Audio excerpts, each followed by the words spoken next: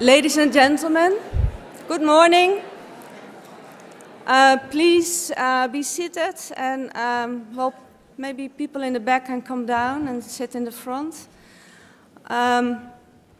So it's a great pleasure to introduce the next keynote speaker of this conference. And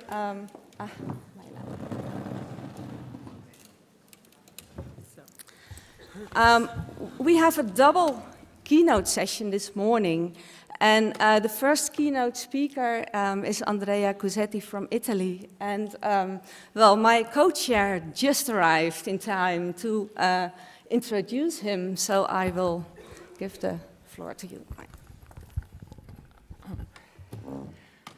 Good morning, everybody. And I first have to apologize that I was not on time. I just had a horrible night. I will spare you the details. And then the alarm didn't ring. It's just the nightmare scene you dream sometimes of, and it happened. But now we go over to the first keynote lecture, which will be given by Dr. Andrea Guzzetta. He is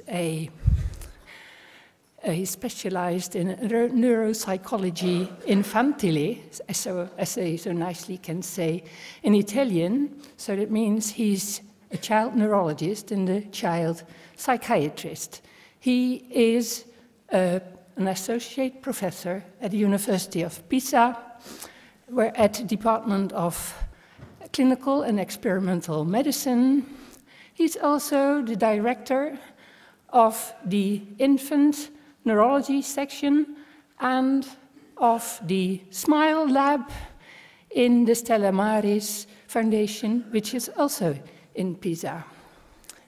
And I think most of you know him, and you know him also by his publications. If you look in PubMed, you see that he has about 150 papers, and they deal with early diagnosis, for instance, general movements, or with neuroimaging, such as dealing with children with cerebral palsy or autism spectrum disorder, and with early intervention, and that is today's topic.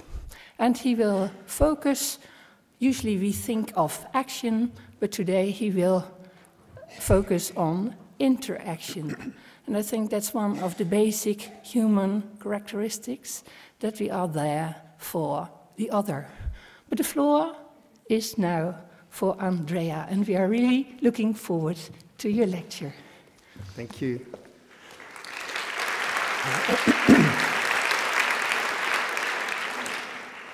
Thank you, Maina. Thank you for being late. It's such a relief for an Italian if someone else is late. And thank you for the organizers for this amazing opportunity. I have to share some of my research. Actually, I will talk on behalf of many people that work with me at Stella Maris.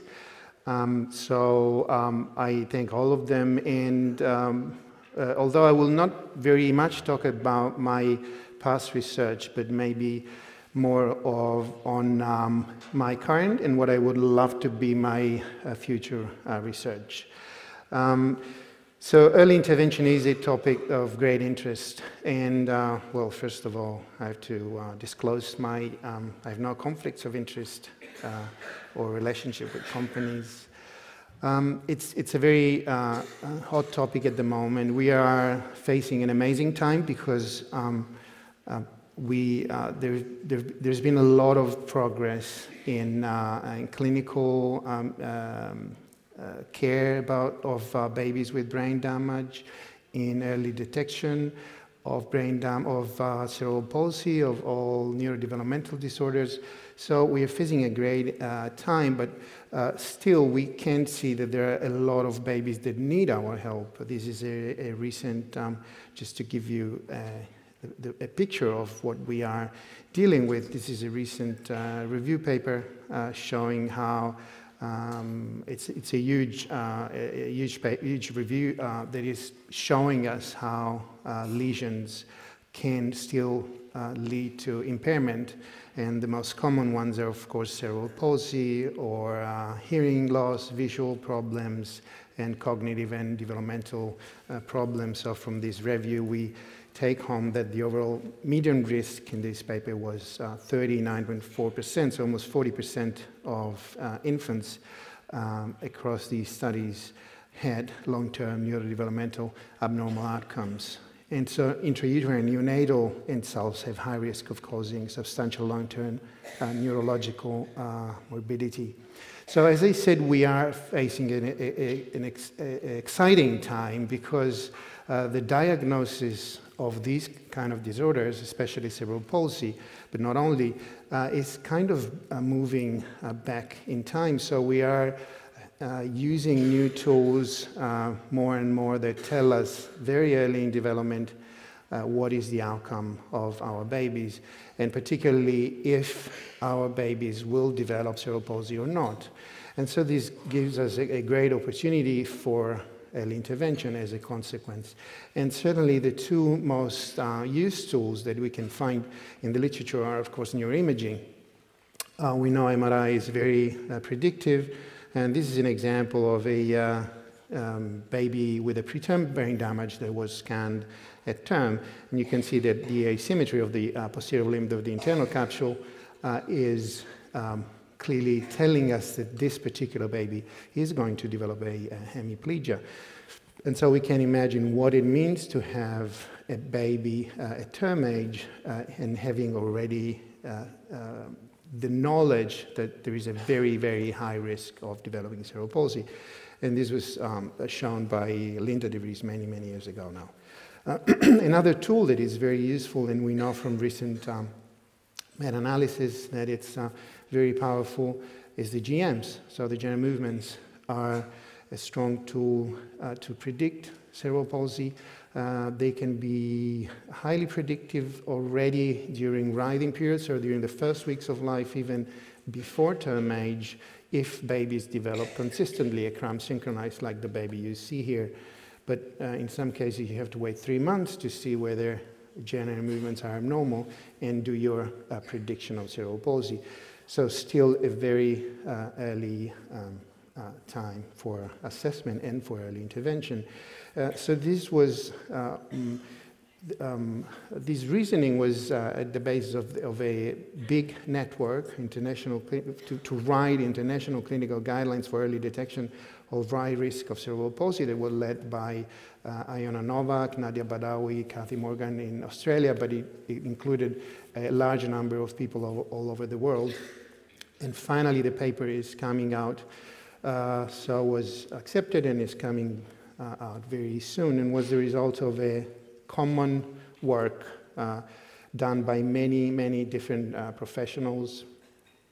So people with CP, parents, service providers, doctors, therapists, and you name it, they're there. And the group of authors is also very large, and this is a bit disappointing because when you have a paper that comes out, you usually call your friends, you know, and you say, "Oh, I got this paper out," and you make them jealous. But all my friends are here, so I cannot call them. So if you have an early diagnosis, you can have early intervention, and we know how that is very, very important for the outcome. We know, for example, from studies in animals, like those by Kathy Friel and Jack Martin in cats, for example, that the very first months are important, not only in the model of the unilateral brain damage for restraining, for constraining one arm, but also for training the other arm. So if you have an early training, you have really good effects, at least in the animal models, at all levels possible, up to the molecular level, but also at a behavioral level, so the function is restored. So we know that we have to intervene early, and we know that this can be done now, thanks to the fact that we have tools for an early detection of these kind of disorders. And so there are a number of studies that are running, and I'm very privileged to be part of the game. There is a study, again, from the Sydney group that is based on training very early babies with brain damage, but with a very high risk of cerebral palsy. So in the inclusion criteria of this study is having abnormal GMs before term or at term or at 3 months. So basically almost 100% of the babies that are included in the study are very likely to develop cerebral palsy. So it's really testing intervention in the very the exact field where you want to test it. So using this this project and many other projects that are, some other projects that are out there, base their kind of rationale on the idea that you need some ingredients for early intervention. So you need ingredients that are based on evidence from neuroscience or empirical or from other studies. So you need to do the right way. So it has to be variable salient. It has to be fun to change your brain. You need the right content. So it has to be goal directed. So based on moral learning, the right target. So the target is not only the baby, it has to be the family. And the right time. So early, possibly, because there's a high neuroplasticity and you prevent maladaptive plasticity by doing it early. And of course, it has to be intense. There's a dose issue that is probably the most difficult one to cover, but it's there. And so all these aspects of the intervention lead to one concept that is activity. So you need the baby to be active, the brain to be active in order to change itself. The brain needs to be active to change itself. But if we think of activity, and this is the title of this presentation, from activity to interactivity, what is activity? What is activity, especially in young babies?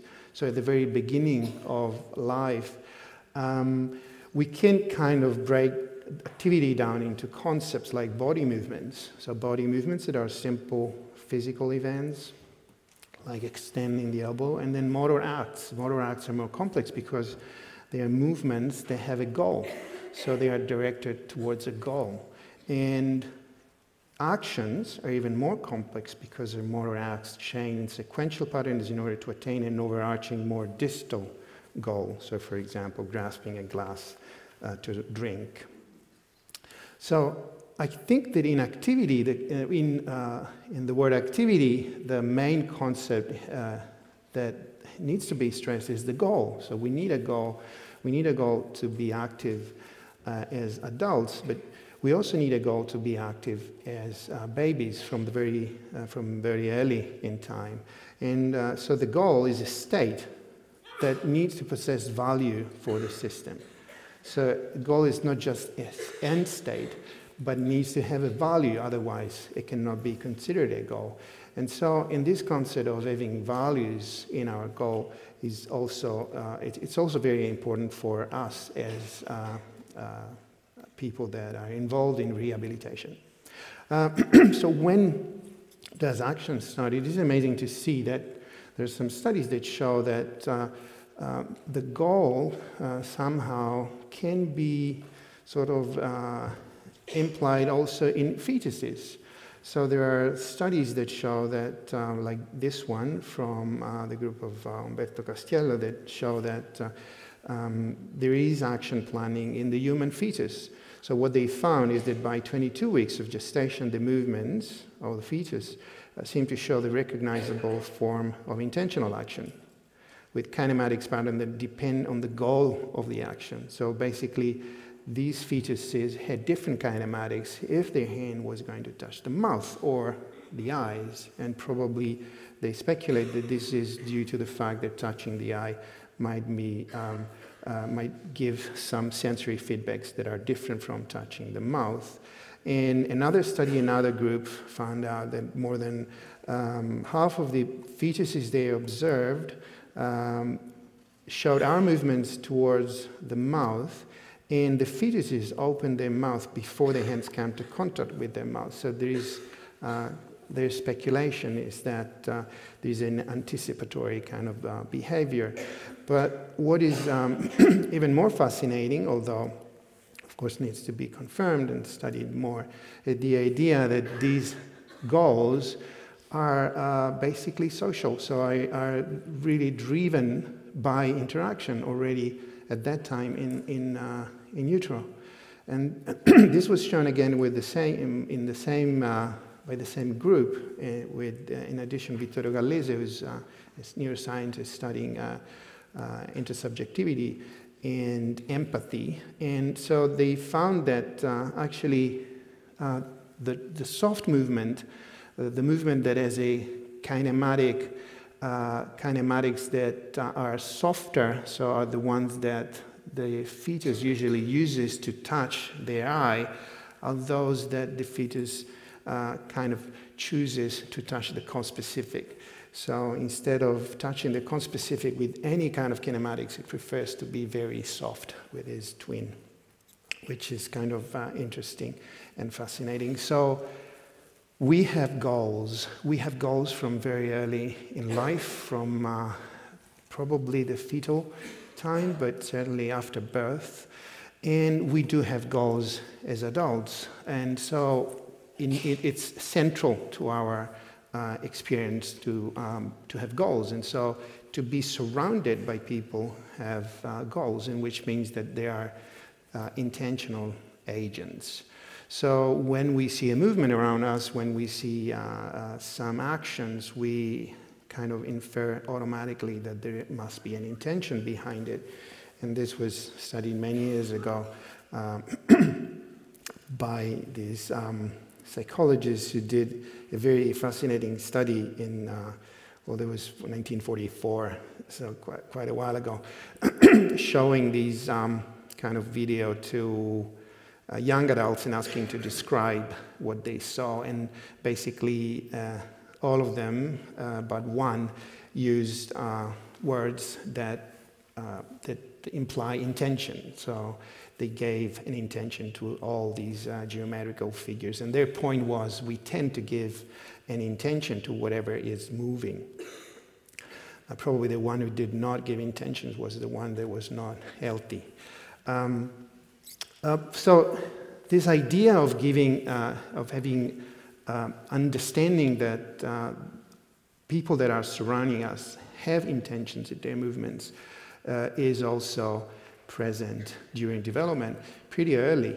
And there are people like Dr. Woodward who have studied this very thoroughly, and they found out that you pretty early during the first 3 to 5 months of life as a baby in typical development, you start to understand that the actions that are surrounding you actually are the result of an intention.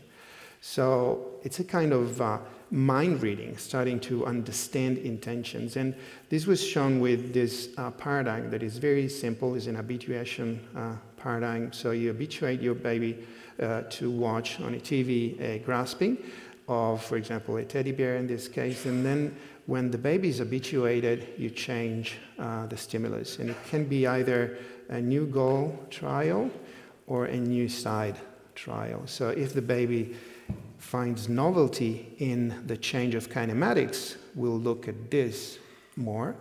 If the baby finds novelty not in change of kinematics, that's the same, but in change of goal, we'll look more at this. And that's actually what happens from 5 months onwards. So this gives us the idea that action, so developing our motor function and developing our ability to produce actions, is paralleled by the ability to understand the actions produced by others. So these two processes, understanding and producing actions, are kind of the same thing. And this again was kind of, there are pieces of evidence to show that this is the case. For example, we did a systematic review recently trying to see what are the studies in which brain representation of action observation can be described in infants with neuroimaging or neurophysiology. And we found out that as early as 4 months, you can, with EEG, find that action observation and action production share some common networks. But also there are studies showing that the development of action production is correlated with the development of action perception. So these two processes kind of go hand in hand in very, very early in development. So this is very important to keep in mind for us when we kind of think of the targets of our intervention in babies with brain damage.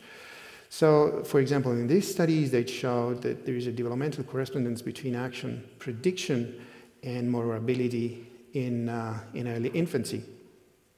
So what they found is that the onset of infant's ability to predict the goal of others' actions was found to be synchronized with the onset of their own ability to perform that action. So what they did in this study was interesting because they studied longitudinally babies from 4 months up to 10 months, and then adults, and they exposed them to these kind of stimuli.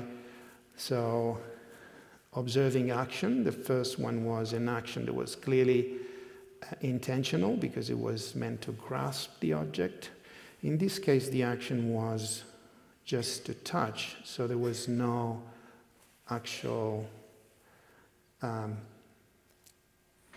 explicit goal, and this action was done by a tool.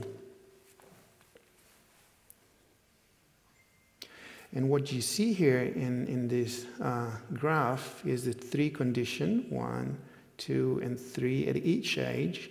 And this is the time, the gaze arrival at goal relative to arrival of action. So how early the gaze of the baby, went on to the target, meaning how well the baby was predicting that was the target. And as you can see, at 4 months this is not present, but at 6 months, when the baby understands that is a intentional action because the hand is positioned in a way that it's going to grasp, is going to anticipate gaze. And this goes on and on until 10 months. And of course, as adults, we anticipate a goal even when the goal is not clear. But as babies, that's what we do. And what they found is that this is actually correlated with the actual ability of the baby. So the more unimanual and so the more independent grasping was present, as assessed by this alpha angle, the more able the baby was to anticipate the goal.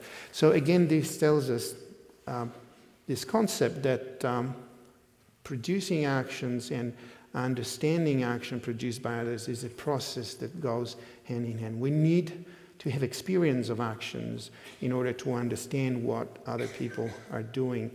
And this was also shown looking at cortical responses from the point of view of brain activity. And in this study, it's called You'll Never Crawl Alone, they found out that during EEG, there was a correlation between crawling experience and the difference in move power between crawling and walking videos. So the move rhythm was interrupted, was affected more looking at the crawling when the baby was actually able to crawl and the walking when the baby was actually able to walk and not before. Meaning that we resonate with the action we are surrounded by based on what is our own motor repertoire. Other pieces of evidence are like experimental. So if you manipulate the development of action production, you then, if this hypothesis is true, you then affect the development of action perception. And so that's what has been done in this study, Teach to Reach, in which they have used the famous sticky mittens in babies. And so they had an active condition and a passive condition. So by means of the sticky mittens, these babies were more effective in actually grasping the toy, because the toy was naturally attached to the hand as soon as the hand touched the toy. And the other experiment, the other condition, this was all passive, so dad was doing everything. Toys are moved by the parent and do not stick to the mittens. And so by doing this 2-week training and testing how reaching was, and also how reaction to observing actions was, what they basically found out is that the babies that were trained, so they were practicing a more efficient grasping, were starting to understand better the grasping of others, and were also more prone to grasp themselves the object even without the sticky mittens, and to explore the object more. So by manipulating the development of these actions, you're actually manipulating also the ability of these babies to perceive the same actions and understand the same actions in others.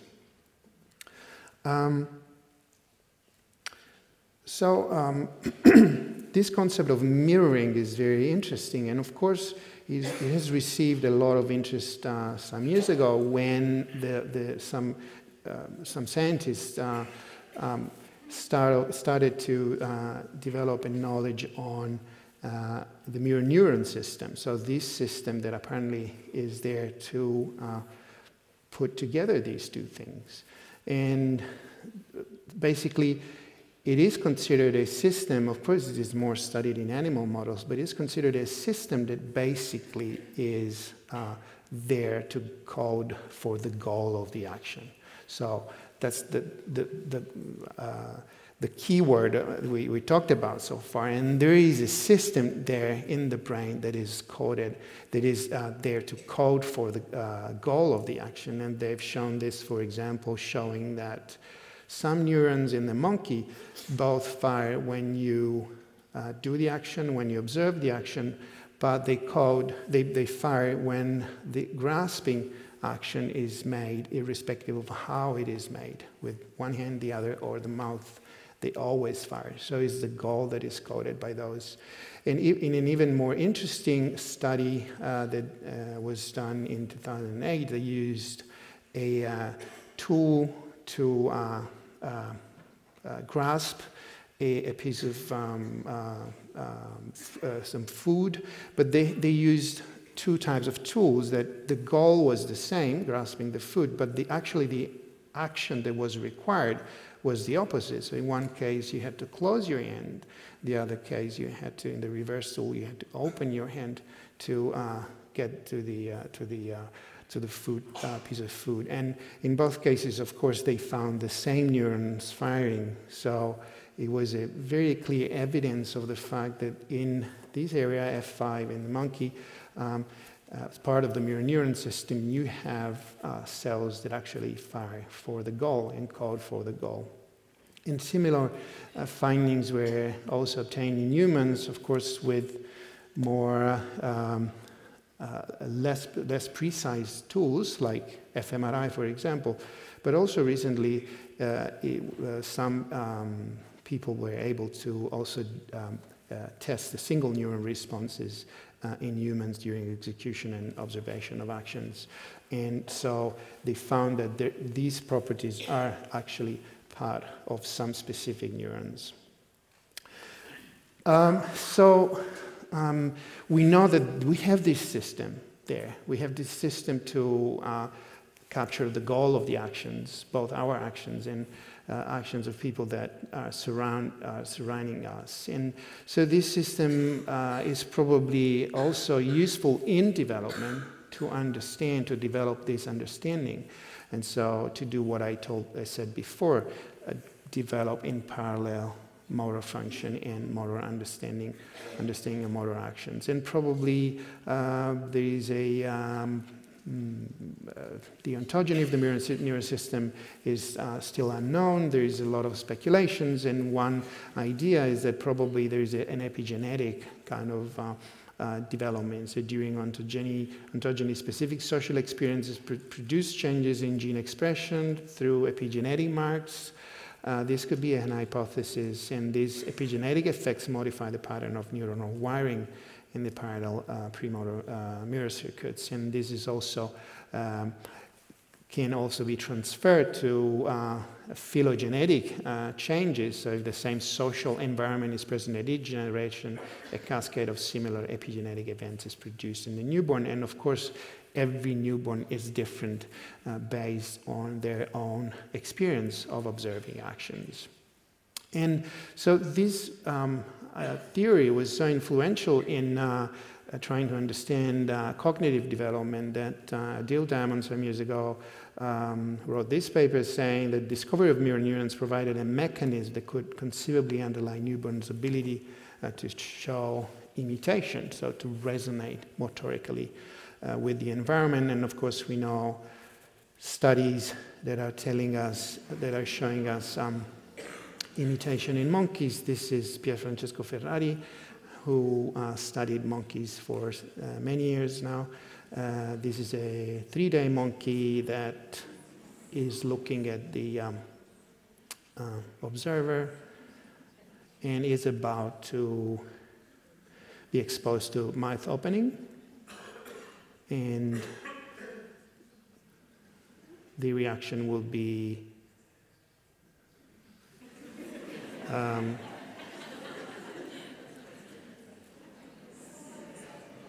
a motor resonance that needs some time to develop because it's kind of a complex mechanism. So I feel that this idea of this matching between action production and observation can be a way to put together all those studies that are focused on action and those who focus on social cognitive function. As you know, usually labs do either one or the other, while probably they are doing, working with the same kind of stuff. So to summarize a little bit what I said, I will use the words by Vittorio Gallese again, who is this neuroscientist from the group of Rizzolatti, who then developed his own research, especially on empathy and intersubjectivity.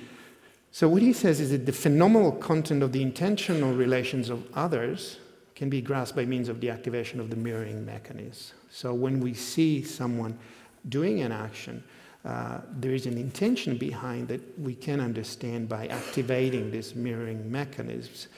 And what turns the acting bodies in our social world into goal-oriented selves like us is not first and foremost an explicit inference by analogy, but the possibility of entertaining a we-centric, shared, meaningful interpersonal space. So he's introducing this concept of a we-centric interpersonal space, and that is a very important concept for early development, and I believe it is also for early intervention. So the shared space is enabled by embodied simulation, what he calls embodied simulation, a specific functional mechanism by means of which our brain-body system models interaction with the world of others. So by resonating motorically with the environment, we actually develop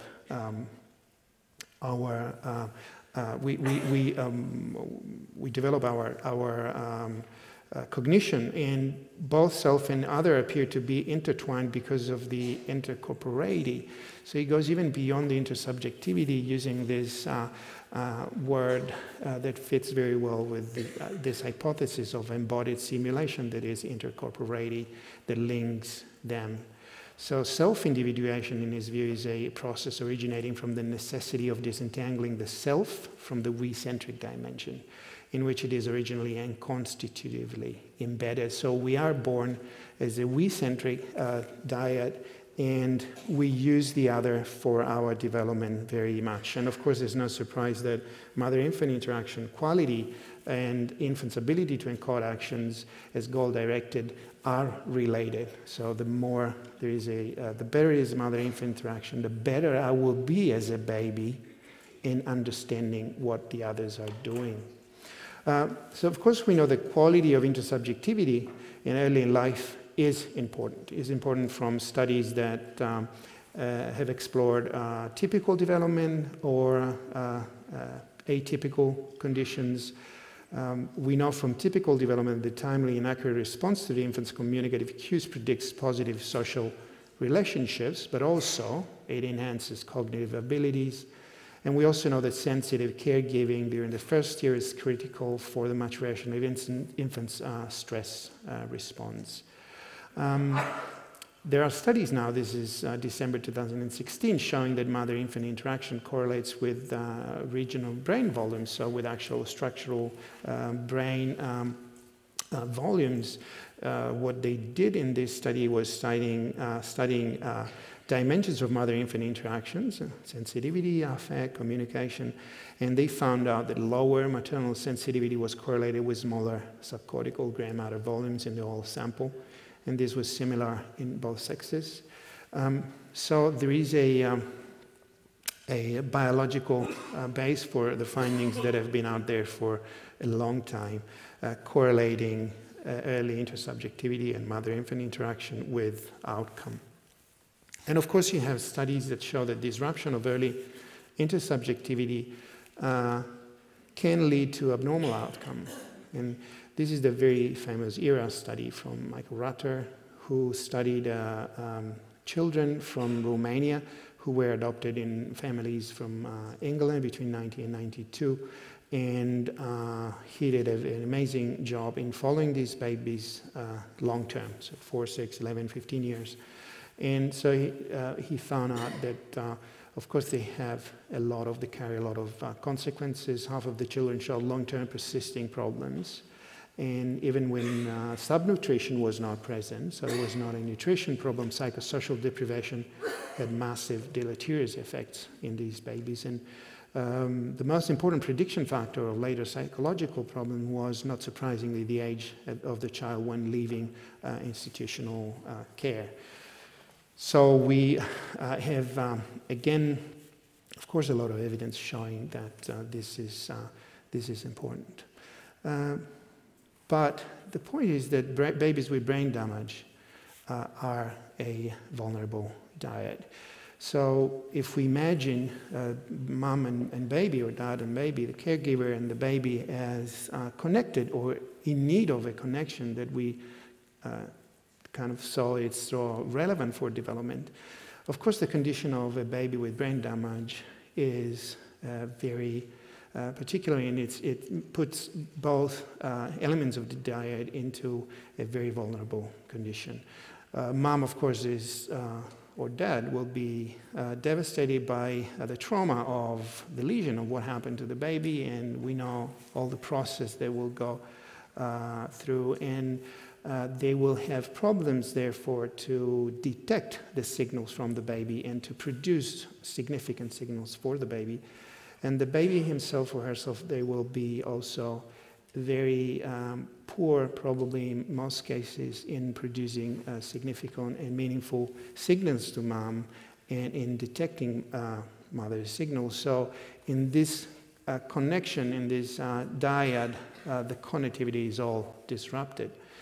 And so we have to, having known what is what is one possible model of early development based on this interaction, very strong interaction, interconnection, and this we-centered development, we have to take this into account when we have these babies. And what we propose as a model, as a clinical model that we use, is basically a model that focuses on these two aspects, what we call subjectivity, that is, in a way, the well-being of baby and mom. So the well-being of the two elements, we have to take care of that. We have to take care specifically of that in a very specific and directed way, which means by providing support that is actual, and it is part of the care of the baby. So it's not just referring mom to a psychiatrist, but is having a psychiatrist in your team, if you know what I mean. And then,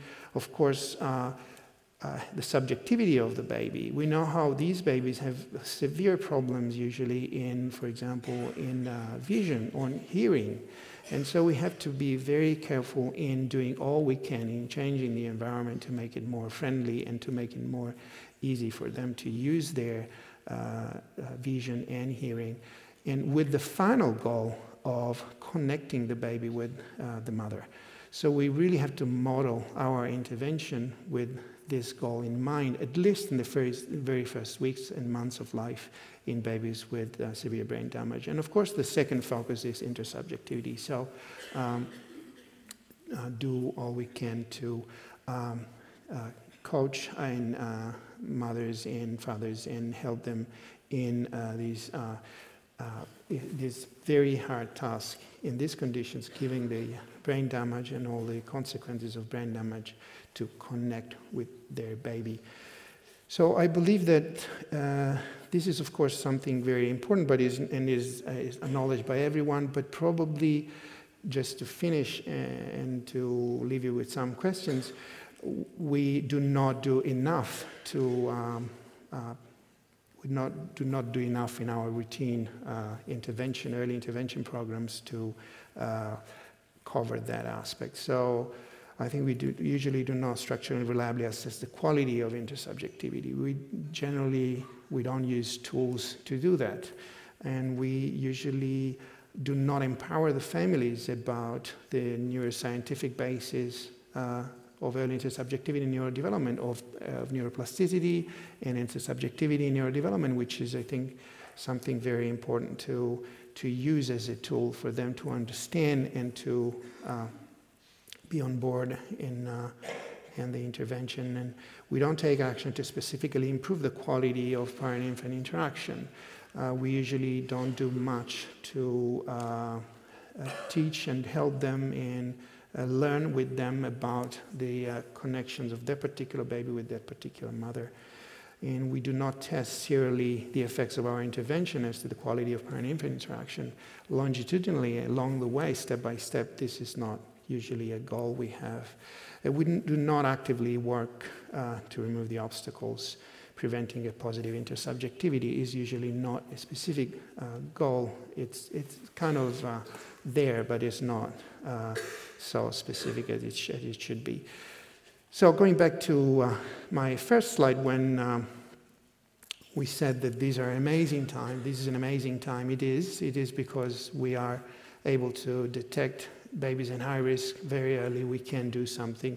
And it's also an amazing time because the world is coming together in networks and in large multi-center studies that are really important to target this aspect of our field. So how should an early intervention program be? So this is the right time to try to put more of the intersubjectivity role in early development into the game. And my last slide, I would invite you all to a meeting we organized with Pier Francesco Ferrari, Rosario Montirosa, and Lynn Murray in Sicily later this year, 21st of October. That was called From Activity to Interactivity, Harnessing Early Adaptive Neuroplasticity for Intervention in Atypical Development. You can see some of the keynote speakers, and it's an amazing place. I don't know if some of you have been to Erice in Sicily. It's really stunning. And it will be 4 days. One day will be all dedicated to visiting around. And 4 days will be all dedicated to eating a lot of good food. And so I'm going to see you there. And thank you very much for your attention.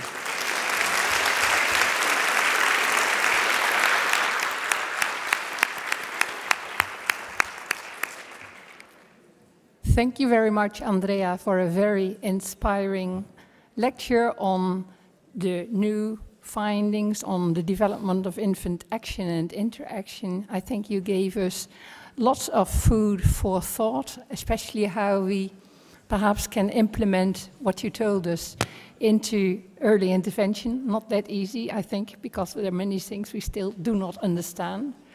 For instance, the Romanian study you talked about, I found one of the striking findings that quite a large proportion of children did well, actually.